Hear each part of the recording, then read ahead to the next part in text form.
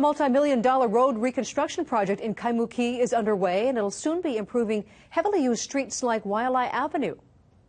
Since we have the resources now, we're very pleased that we can do this project right. The project began last month and will focus on resurfacing streets and driveways and on catch basin reconstruction.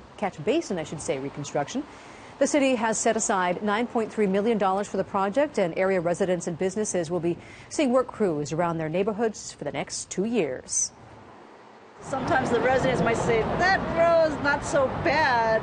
This road is bad. How come you're not getting to it? And we are. It just takes time because we have to do a full design for those types of roads.